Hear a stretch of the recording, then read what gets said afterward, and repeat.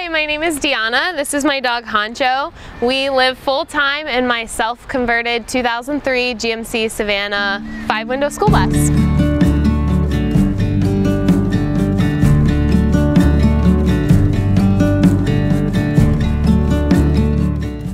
This is the front of my bus. I kept everything up here pretty original. I didn't do too much modification.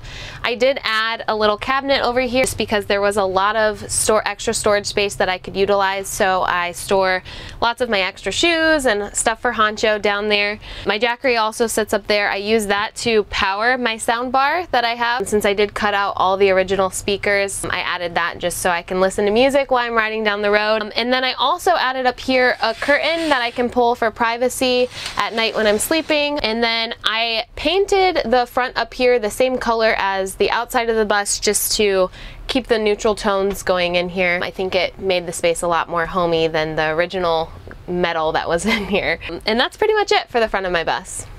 Right behind my driver's seat, I have a shower.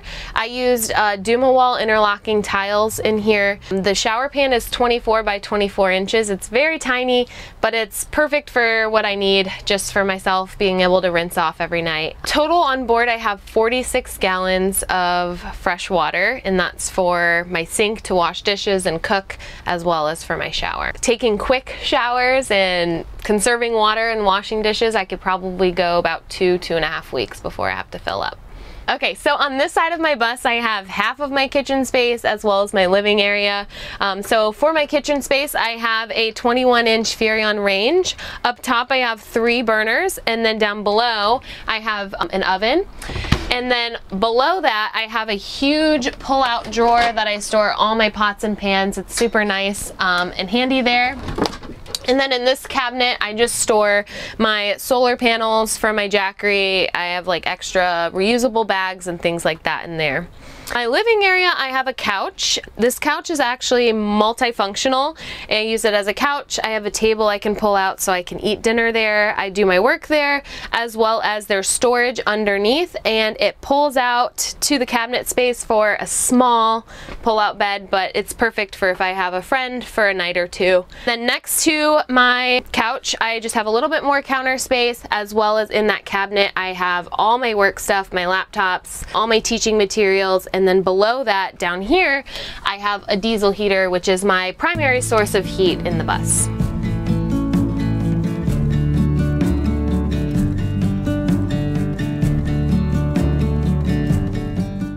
The reason why I got into bus life, it's kind of a long story, but long story short, I got out of a relationship. I was living in New Jersey. I didn't know where I wanted to go, and I just wanted to explore. I'm a very free spirit in that way and adventurous, and so I saw a bus on Instagram and TikTok from somebody else, and I thought it was an awesome way to live, and a week later I bought a bus.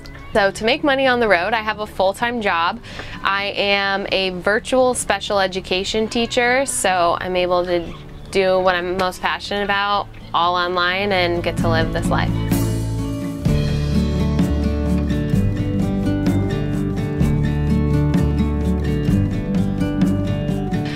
For the other side of my kitchen, I have a 9-inch deep bar sink. It's perfect for me. It's small, but it doesn't take up too much counter space, but it's perfect for the size that I need on my own.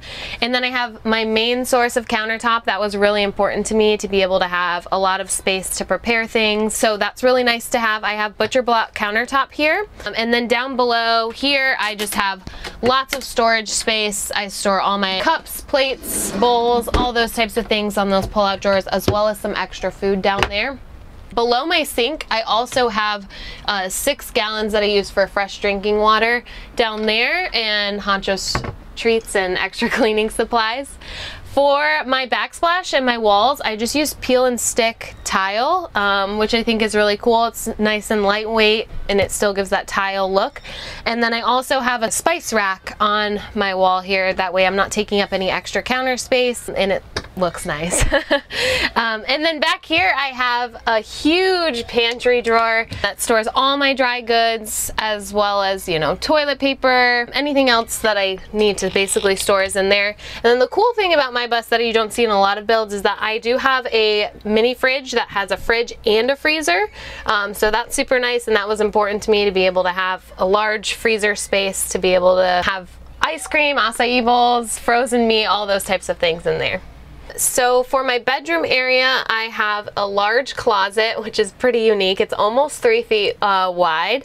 I store all my clothes in here, lots of hanging space, lots of cube storage in here, as well as my toiletries. And then I also have the gas tank for my diesel heater that's stored in there as well. Underneath my bed, I have a space for Hancho. It's kind of his dog bed space, as well as a spot for all of his toys so they're not in the way all around the bus. And then I also added 2 skylights in my bus. I had emergency hatches there, and since I was going to take those out and I had holes in the roof, I decided to add some skylights. The first one opens up so I can get access to my roof deck. This one doesn't open up or anything like that. And then I also lined the skylights with some greenery just for the aesthetic. I think it looks nice, and it looks super cool when the sun's coming in with them. So for my bed, I have a full-size bed back here. I also have in my headboard, I made it so it could flip up so I could have extra storage space for my sweatpants and sweatshirts, as well as my dirty clothes. And then I also added a mini split. This is my source of cooling. It runs off of a generator that's on my back hitch. Also able to heat the space, but I use my diesel heater as my main source of heat.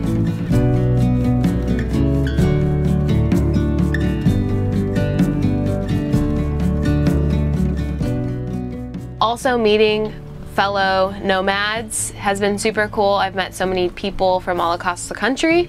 The downfalls of bus life has been the mechanical issues.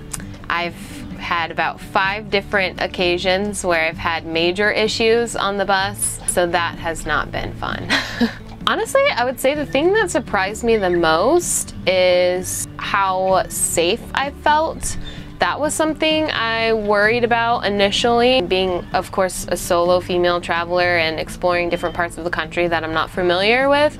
But having Honcho, of course, helps, but also getting recommendations from people from where to stay, and just locals have been really nice with recommendations as well.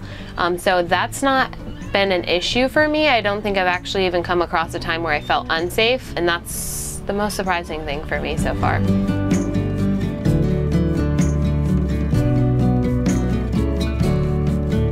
Doing my build, I really loved the look of the bus door, but I wanted to be able to have it function like a normal door, so I was able to bolt the door into one piece so it opens just like a regular door. I also added a keypad deadbolt lock, which is super cool, mostly for safety, but also that I'm able to go on a hike and not have to worry about my keys. I can always just use the keypad to get back into my bus. For my paint job, I rolled it on myself. It took about 8 days to do the whole process. And I also did a mural on the back, which I freehanded. I found a picture that I really liked, and I freehanded it onto my bus, which was a project in itself.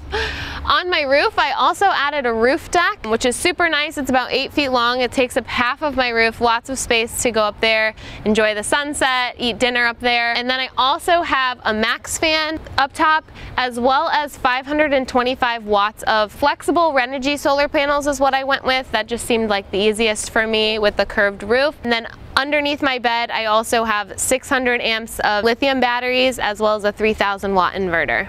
On the back side of my bus, I installed a hitch with a carrier. I have a Yamaha Zuma moped, which has been a game changer, being able to just have a smaller set of wheels to be able to get around if I'm ever in a city or things like that.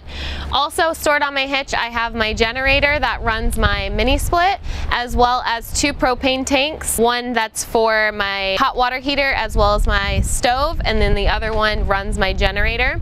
I also have a backup camera on my back door. That's super nice, being able to see behind me. And then inside my bus, underneath my bed, through that back door, I just have lots of storage space, as well as my whole electrical setup in my freshwater tank. And then above my door, I installed some metal brackets that holds the outdoor unit for my mini split.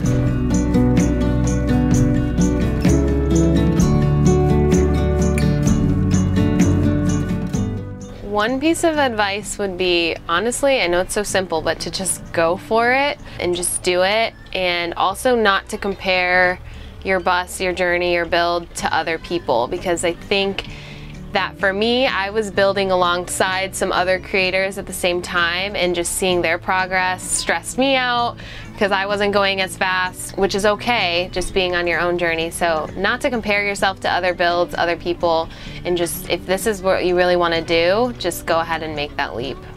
Thanks for watching my tour. If you want to follow along on my journey, you can find me at the.skoolie, SKOOLIE.teacher on Instagram, TikTok, and YouTube. Thanks for watching, guys. I hope to see you on the road.